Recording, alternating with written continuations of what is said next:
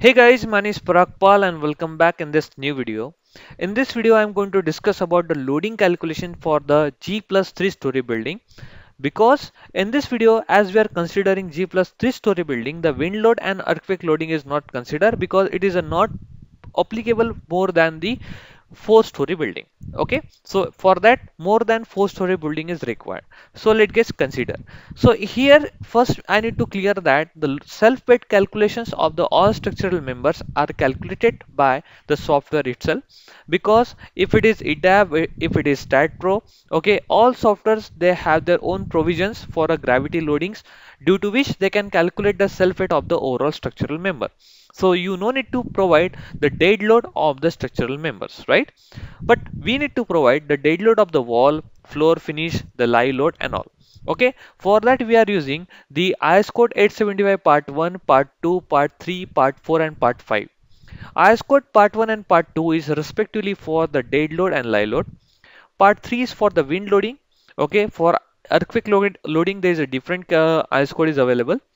Part 4 is for the snow loading and part 5 is for the load combinations. As already we have the load combination is IS code 456 as we discussed in a lecture number 1 and 2. Okay, the load combinations we already have. So here what we have to do is just first calculate the slab load. So you can see the dead load over here. So dead load is calculated by the 0.12 into density of concrete into 1 is a unit. So you will get a dead load, but we are not going to use the dead load over here. We will calculate the live load first. So live load is calculated from the IS code 875 part number 2. So you can see over here, okay, for a residential building from the clause of 3.1, 3.1.1 and 4.1.1, the imposed floor load for the different occupancies is given in uniformly distributed load in kilonewton per meter square. So you can see it for a dwelling houses, if all rooms and kitchens, toilet and bathroom, okay, corridor, passage, staircases, we need to use this kind of the loading cases. But here we are using only 2 kilonewton because we don't have the balconies and all. Okay, we have staircases, but we will use only 2 kilonewton over here. Okay, that's why I use 2 kilonewton. Now, how to calculate the floor finished load? So this floor finished load is calculated from all these loading conditions. Okay. So first of all, the dam proofing. Okay. Basically, according to IS code 456. Okay. Okay. Here the table number in table number 1. So for related to the the in table number 1 clause 28. So failed bitumen and waterproofing and dam proofing clause is already given, but for that no any loading condition is provided. That's why we never consider any value for that. But if you want to consider, you can consider 0.1 kilonewton per meter, right? And this is only applicable for the ground floor because we just apply this particular loading for, like, we just provide one coating for that to not allow the capillary action from the ground level to your or internal, like to your the dam proofing course. Okay, that's why we are providing with some plastic sheet and all. So that's for that we need to consider only 0.1 kilonewton per meter. Now flooring, how we can consider for a load for a flooring. Let's get delete all these things so I can discuss with you properly. For flooring, what we have to do, just go over here. Okay, in this flooring there is a different kind of flooring are available. Okay, this particular snap is took from the IS code 875 part 1, where the asphalt flooring and different structural floorings are available. If you want to provide the asphalt flooring, you can consider this thickness we have, like asphalt, macadam, okay, and compressed rock 10 mm is a thickness. Okay, for that you can provide this particular loading condition 0.22, 0.26 and 0.04.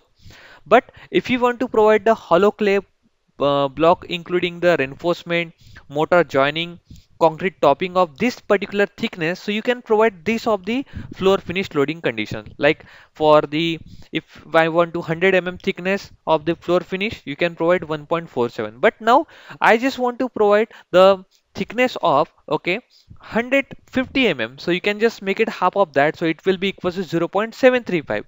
So you can provide 0.735 over here.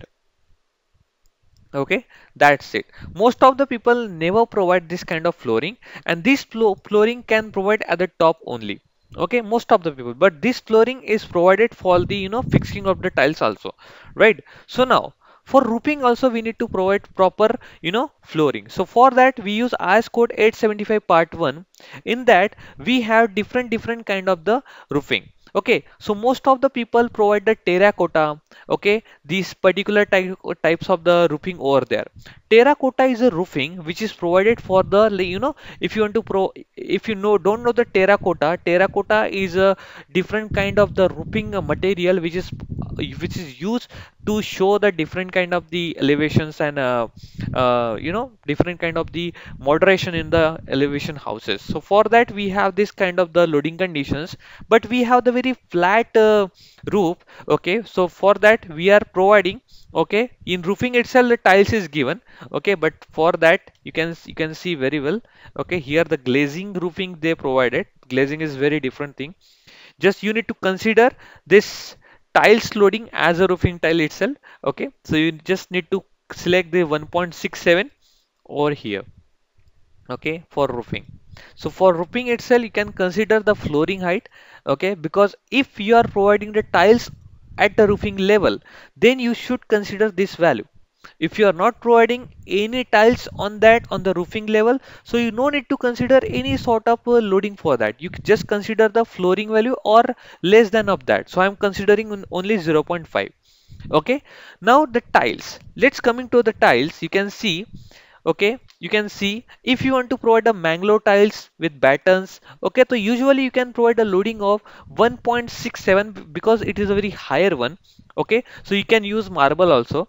Just I am providing 1.67 loading conditions for my tiles. Now coming to the ceiling one. Ceiling is also very important and this is only applicable for the intermediate, excluding the ground floor.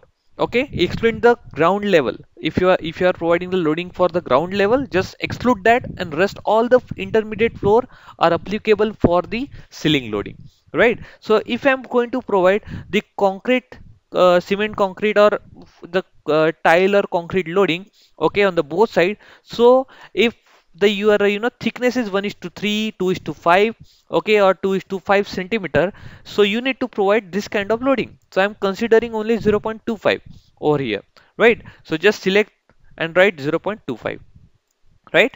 After that you will get total loading as like this, but this loading we no need to consider. We need to consider only this minus of the dead load. Only this much loading we need to consider. After that we will go for a wall loading. Here you can see the wall we have for our overall span, but most of the cases the terrace loading also we need to consider. Okay, because we have the parapet wall also. From the IS code 875 we have one clause from the table number 1 of clause number 13, in which the wall load is given where the density of wall is 19 and where density of plaster is 20. So the wall load we calculate where the wall thickness is 230 mm and the plaster is 0.012 meter. So wall load per square meter is calculated as 0.23 into density plus plaster into 2, because we provide plaster in the both direction, and multiply with the density of plaster. So we got 4.85 kilonewton per square meter. After that, if your height of the floor is 3 kilonewton, 3 meter, then you need to multiply this 3 meter value with this wall load. So you will get total wall load as 14.55. So this is what we manually calculated, but as per, and we don't know the for which particular brick we are using. But in the IS code, they provided for a common burnt clay brick, for engineering brick, heavy duty bricks, pressed brick, refractory brick, sand cement bricks. So you can use this kind of the loading conditions. So usually you can take the round up for the 24 kilonewton for that. So it is very higher loading conditions from our side. After that, for a same for the terrace loading, the density of the height for the parapet wall is 1 meter and the density is 4.9 kilonewton per meter. So you just need to multiply this with height, the density with respect to the height, you will get the total load as a 4.9. After that, let's just calculate the total loading over here. So in slab loading, just we need to calculate the ground loading first. So ground loading is calculated by select equals to, come over here. So first we need to provide a live load also, okay, the floor finish also, okay, right? That's it. But in this floor finish, we need to exclude few things. So just select minus, okay, and in like in ground floor, just remove this ceiling, okay, right, and remove this roofing, right? That's it, and click enter. So you will get 5.405 as a load of the ground floor. Why? Because on the ground floor we never provide the ceiling and all these things. Okay, yes, the slab of the loading is different. I'm just providing this 5.4055 and the damp proofing course level, not on a slab, right? Right? Okay. So now on the top floor, it means the roofing, ekdam top floor, the like where is our open to air slab over there. At that point, we need to provide the loading. That will be equals to the lie load. We consider very minute lie load over there, but just select the 2 kilonewton, whatever it is, because for a further calculation, we need to select this one. If you want to further construct your building upward direction, just select this one. Plus the flooring, plus consider the roofing, okay, plus consider the ceiling, okay, that's it. Now if you want to consider tiles for the further calculation, you need to select this one, okay, and click ok. You will get 5.155, and the intermediate slabs, for that what you have to select equals to, okay, the lie load plus floor load minus of this damp proofing, okay, right, okay, that's it, and you will get this all value. So your total load, you need to provide this overall load combinations to your, the total structural element, okay, this ground floor, top floor, and intermediate floor wise. Right, now let's come to the wall loading. So your wall loading you need to provide as the 24 or 40. It's depend on you. So I'm selecting the 24 for the major factor because it is provide me very good calculations. So I'm selecting the 24 kilonewton, and the parapet wall I'm selecting as the 4.9.